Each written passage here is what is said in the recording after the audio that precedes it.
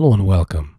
In this video, I'm going to give you a short introduction of a new step in our Produmex WMS integration, the Picklist to production window, with which you can now also create partial requests for materials. The window is part of the Picklist for production workflow. With the help of this workflow, the production planners and shop floor operators of the manufacturing company can request materials for a work order from WMS warehouse locations. From this window, you can send a proposal picking list to Produmex WMS from a work order position, work order BOM position, or multiple positions.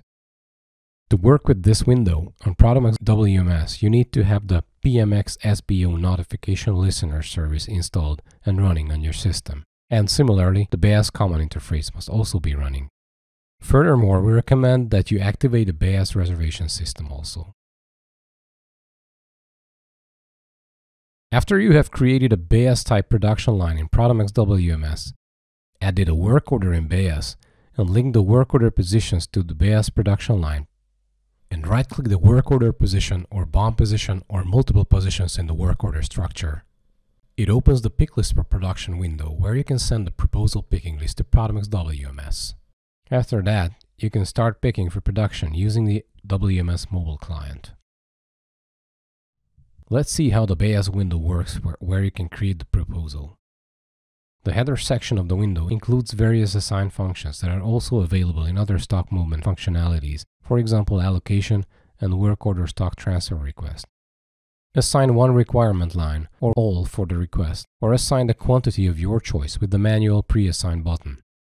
I'm going to use this first button now to pre-assign 4 units of the planned 10 units.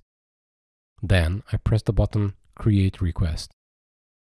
The icons of the Beas and WMS services represent the communication between these services, and as the WMS icon turns gray, it indicates that I've managed to send the proposal for 4 units to WMS. If I reload the window, the reservation is displayed in the bottom window section, which shows that a picklist has been created. As the reservation has been created, the WMS icon on the top is active again, and I can send another request.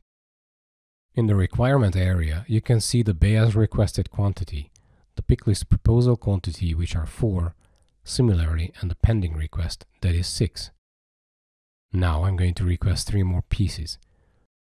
Another Picklist has been created, and now the pending request is 3. In total, I have pending to pick 7, 4 plus 3. Now after I've sent the request, I can go to the Produmex WMS client. I choose the newly created picklist number 66. Select the stock, select the location, scan the product or provide a name. And I'll create the partial picking of the requested 4 units and enter the quantity 3. The items now are picked. Now I reload the Beas window where the picklist 66 appears with a half gray, half green barrel icon, indicating that picking was partial, which is also displayed with the fields. Pending picking is 1 unit, and I have picked 3 out of the 4. When I go to the Beas work order, the 3 pieces I requested are already visible in the work order structure. For more information on each field and the explanation of different icons, please visit our documentation of version 2021.02. Thank you very much, and please stay tuned for our upcoming videos.